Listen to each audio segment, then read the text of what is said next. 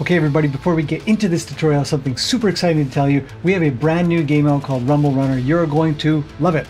It's got some really cool mechanics, great gameplay, very fast paced, lots of good fun to be had here. Check it out in the map code on the screen and down below, and let's get into this tutorial that you guys have all come here to learn. Okay everybody, we are in for a bit of a treat on this one because it's easy, simple, and fast. We are going to gather up some super bucks. If you haven't seen this tutorial, it is linked below. Getting currency, our own custom currency. When we collect these collectibles, we get 50. We also get some for our 10-second timer that goes by. And we're going to head into the weapon shop and we're going to grab a weapon from this lady. Now, what we want to do today is control the creature spawner. So we'll get a weapon and we'll see what happens. And right there, we've got ourselves a dude that has come out to get us. So let's take him down.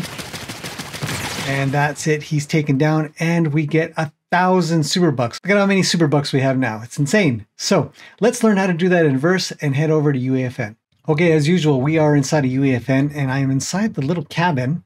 And the thing that I've added in is this creature. This is a creature placer device, which you can find down in the devices Fortnite in your content browser and just look for creature. And inside of here, you got the creature manager, creature placer, and creature spawner. Now I've used a creature placer, but they're all kind of the same. If you want to know how the others work, let me know. But the creature placer places a creature here. And the only thing that we want to do is we want to set the enable on game phase to be never. So essentially what's going to happen is that we get to plant a creature in here, but we're going to control when it spawns. So we don't want it to spawn automatically. So just put enabled on game phase to never.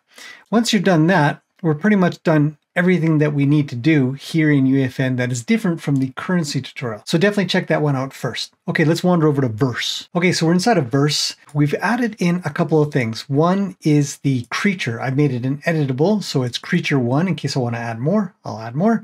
You can call this creature cabin or creature mountaintop, whatever.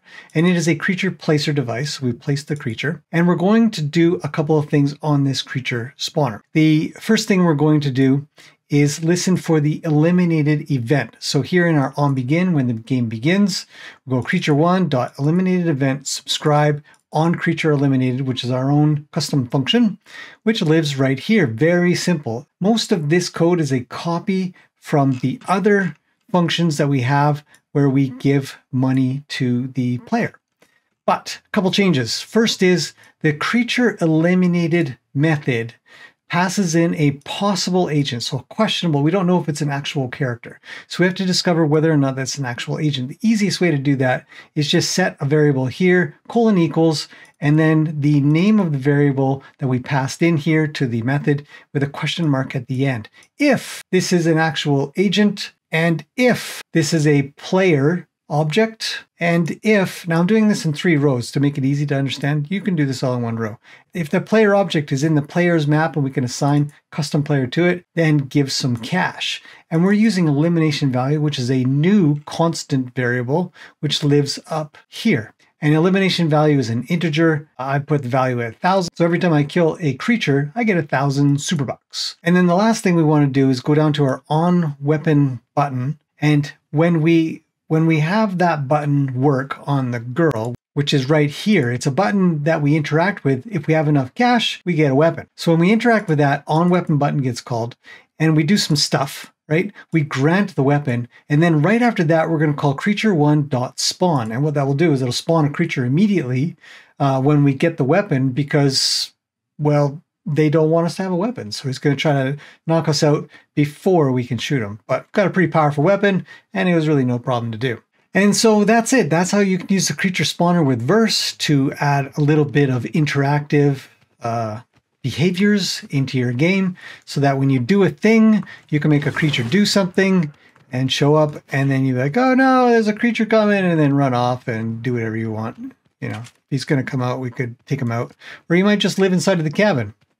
There he is. He looks like he's doing something in there. He's beating the place up.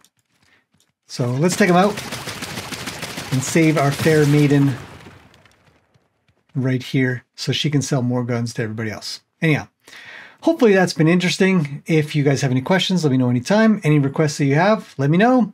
And I will see you guys in the next one. bring the band in. Woo! Well, alright. Yeah, they want me to fit in, but I can't. I'm too different with it, too advanced to think. You know my intuition. I got bars and earth, but never in a prison. Too far gone, never gonna sit and listen. This is optimism mixed with the best. You get it?